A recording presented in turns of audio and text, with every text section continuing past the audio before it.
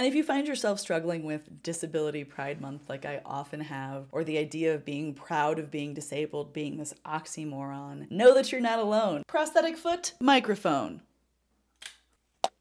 Brilliant. Foot mic. Hi, my beautiful internet friends. I come to you barely showered, no makeup, hair not done, because I've been trying to make this video all month and I keep putting it off because I don't feel like I'm saying the right thing. But folks, that's all right. I wanted to talk about Disability Pride Month. I'm now realizing how weird it looks to be holding and sort of talking into a foot for this entire video, but we're already committed to the bit, so we're gonna power through. The month of July as a whole is Disability Pride Month. Before becoming visibly disabled, I didn't know this month existed. Did you? I'm curious. Comment below. Were you aware of Disability Pride Month? And I think it was some time after losing my leg before I was really aware of this being a thing. It is now almost 5 years later since losing my leg, going down this disabled journey, and I have to report that on the surface, when I hear Disability Pride, it still rubs me the wrong way. I get sad and sort of upset and like an angry teenager, just very grumpy. It has taken me a while to contextualize what Disability Pride means to me, because I am not one of those people that sometimes I feel like I should be, who can sit here and say, I'm so proud of the fact that I'm disabled. This is the best thing that's ever happened to me. I would never take it back. Like, I know and I follow so many people who strongly, and I believe honestly, spread messages like that. But that is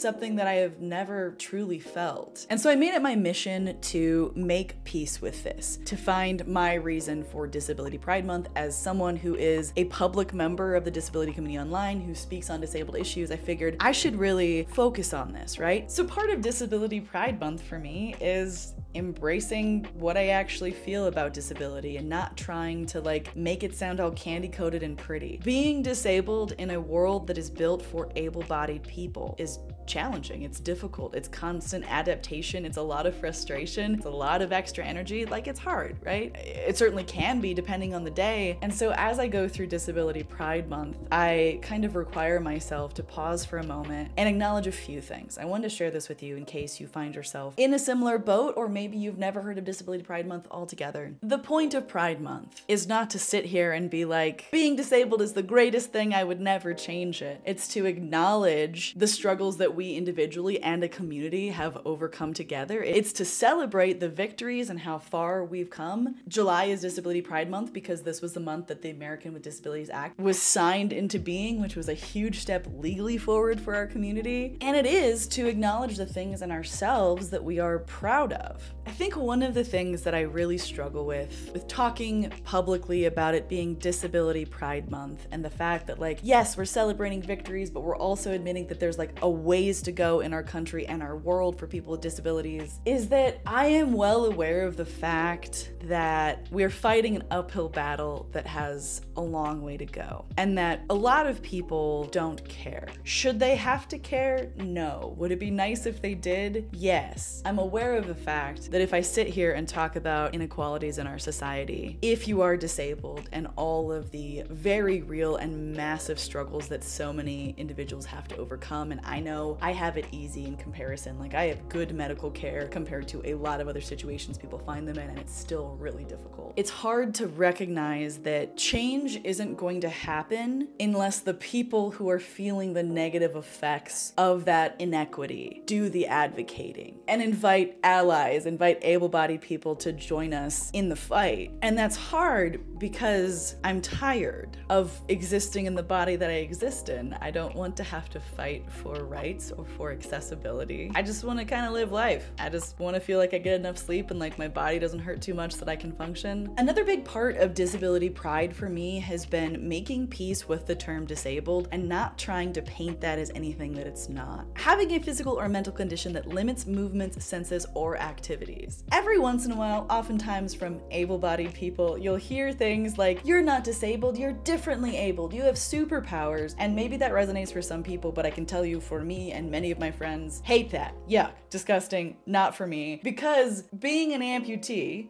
for me, being disabled means that there are absolutely things I cannot do, meaning that my movements in society, what I have access to, what I am able to do for the rest of my life is going to be different from an able-bodied person. I think recognizing that difference and not trying to be like, no, it's totally fine, it's all the same, it's just different, downplays the significance of what disabled people face and what we get to overcome and some of the challenges. So disability pride for me is looking at that word honestly and being like, you're darn right, that's accurate, I'm gonna embrace that and live my life to the best of my ability as someone who is disabled. So today, in honor of Disability Pride Month, I did want to share a few things that I am personally very proud of and I feel a lot of pride in. Honestly, it kind of all just boils down to the way that we as people can adapt and overcome things. Those words are a little overused, but when it comes to disabled people, I don't think that it can be stressed enough how talented so many people are at constant adaptation and at making it look effortless. I am very proud of my ability and my body's ability to adapt to substantial physical changes and keep going.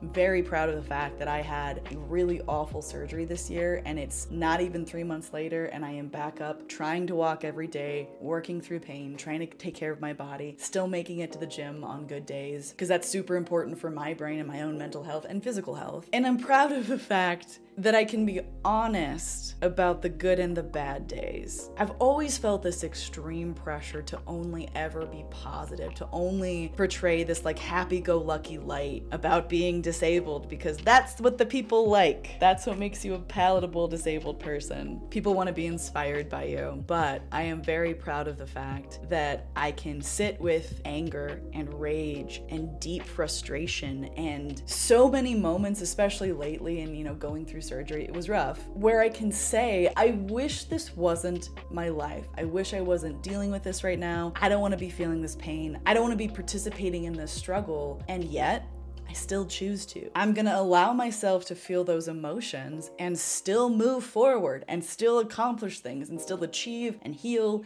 and overcome and pursue where I wanna be and who I wanna be. I'm proud of the fact that I am much better now at allowing myself to feel emotions and acknowledge them and not just try to paint a pretty picture in my own head of like, everything's okay all the time, this is great, because sometimes it's not. And it's part of being freaking human to feel that, to admit that, to be like, that's okay. I'm gonna have a bad day and I'm gonna keep moving through it. It's gonna be a rough week and that's just what it is. I'm proud of the fact that I have learned to be more honest about those things and a lot less ashamed of them. I would encourage you to check out some of the links and videos that I have posted down below that are much more educational and kind of talk about the history of this month, talk about the history of the ADA being signed into existence, what that took to get there, the incredible people involved in making that happen, and just other perspectives on disability pride, because I kind of think that this is one of those things that means something different to all of us. If you are someone who also struggles with the idea of Disability Pride Month, I think it would be maybe helpful to educate yourself on some of the resources, some of the history, because that helped me. But also just please know that you are not alone. This is something I still struggle with. I still feel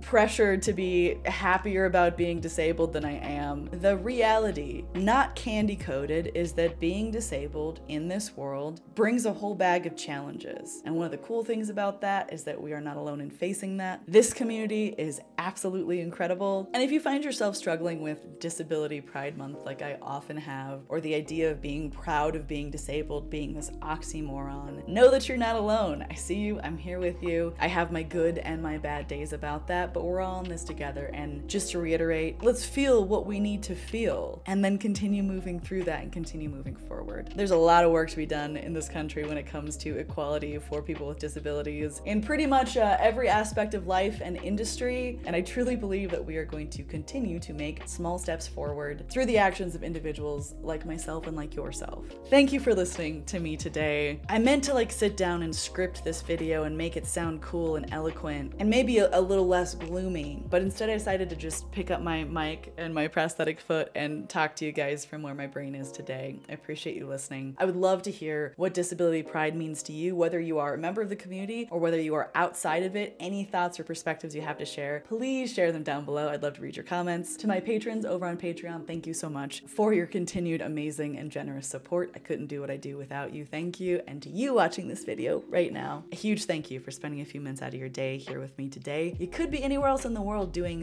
literally anything else, but you chose to spend a few minutes out of your day here with me today, and I truly appreciate that. I love you guys, I'm thinking about you, and I will see you in the next video. Should I like wave with the foot? Does that mess up the mic sound? Nah, bye guys.